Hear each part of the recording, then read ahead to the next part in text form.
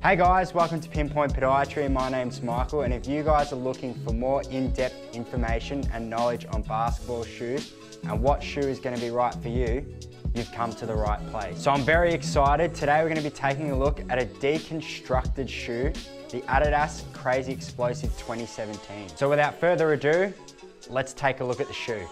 So taking a look at the cross section of the shoe, the upper is comprised of a double layer of prime knit, which if you've ever worn an Ultra Boost or a Pure Boost, that only has one layer. So I've never tried to play in an Ultra Boost and I don't plan on doing so.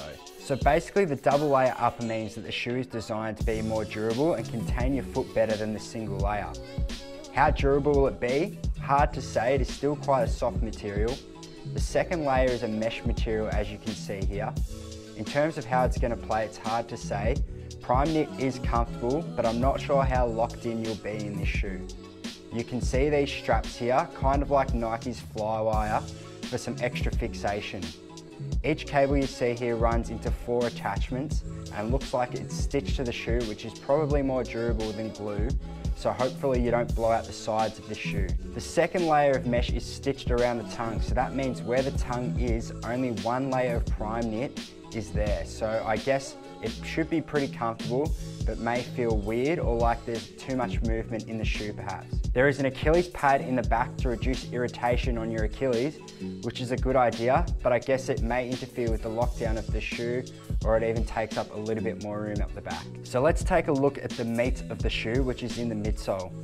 Removable sock liner, so you might be able to throw some orthotics or inserts into the shoe, and with the upper being prime knit and depending on the shape of your foot, it could work quite well. Here's the strobel board. This is a firm piece of plastic that would help reinforce the shoe in the midfoot, so essentially adding some extra support to the shoe.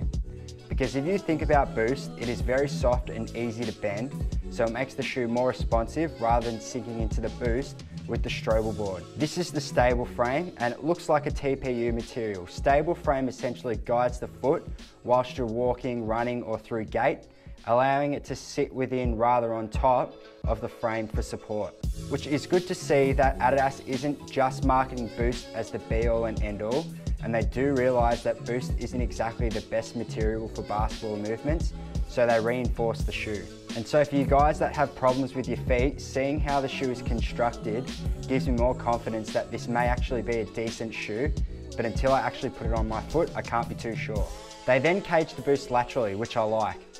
Seeing how Boost actually works in a day-to-day setting, it's not the most laterally stable material, so by adding this to the forefoot, hopefully it will add some stability while making cuts or moving with the ball. If you've ever seen someone sprain their ankle in slow motion, their foot will most likely be in contact with the ground where this TPU is placed on the Boost. So here's the cage. It looks quite comprehensive, again, probably trying to add some stability to the Boost. Then we look at the thickness of the Boost. It is quite thin in the forefoot at 14.36 millimeters and 25.21 millimeters in the heel. So that's almost an 11 millimeter offset, which is quite high for a basketball shoe.